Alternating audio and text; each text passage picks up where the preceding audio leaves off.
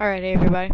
It has come to my attention that in my last tutorial on how to put the custom bowling balls in the into Bowling Evolution, I don't know, I wasn't speaking very clearly.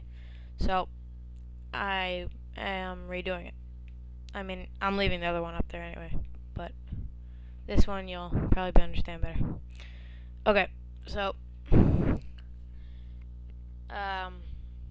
so first you have to go to the forum and pick out a texture that you want. For this one I use Studio's Gravity Shift, which I like very much. Okay, now open your My Computer. You might not be able to see this writing because YouTube has a small window. But anyway, my computer wouldn't run so slow.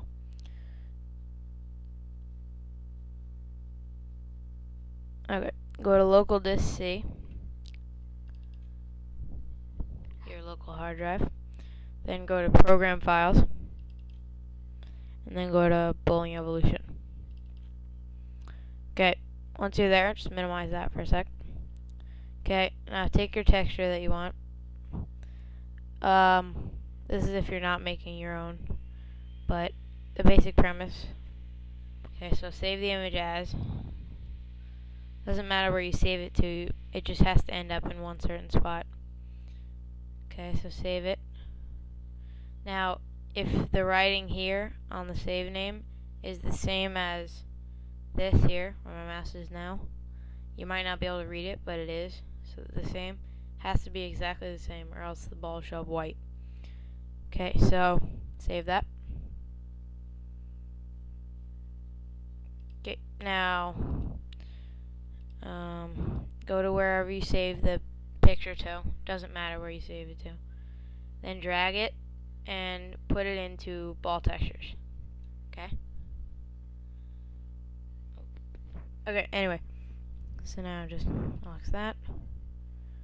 Okay, now just copy this info here. Take that. Right click it. Copy.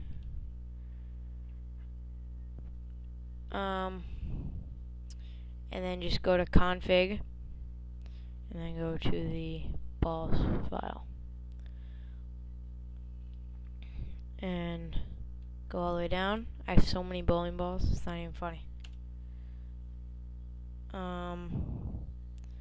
Okay, then just right click and paste it, and see that right at the end.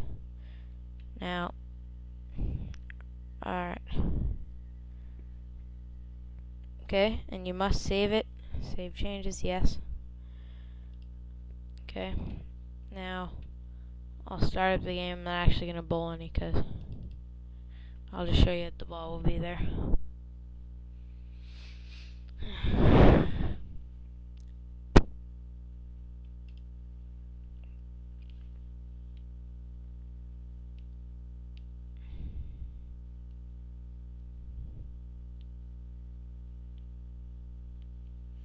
Okay, just gotta know.